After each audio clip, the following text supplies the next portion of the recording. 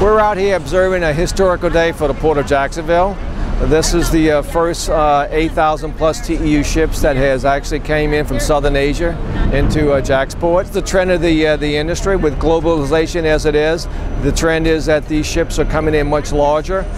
Every container that comes in means additional man hours, not just for TraPac, but also for the whole supply chain. And so really what it is, it's more money, it's more wages, and it's more taxes, and it's just better commerce.